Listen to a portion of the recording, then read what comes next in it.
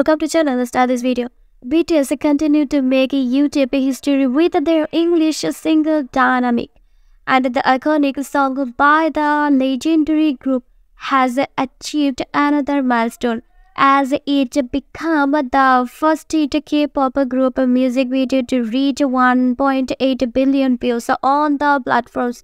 BTS created history with a Dynamite, and according to Bright Music BTS agency, BTS music video for their 2020 hit Dynamite crossed the 1.8 billion views mark on February 23 at around 3:06 a.m. KST.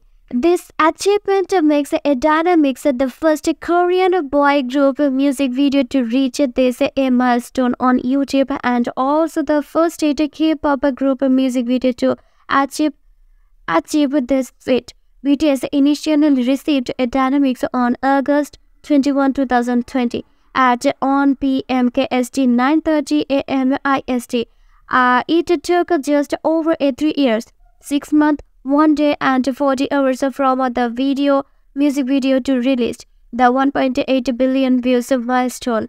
The previous record for the first K-pop group music video to a surprise 1.5 million views was held by a Blackpink DDU,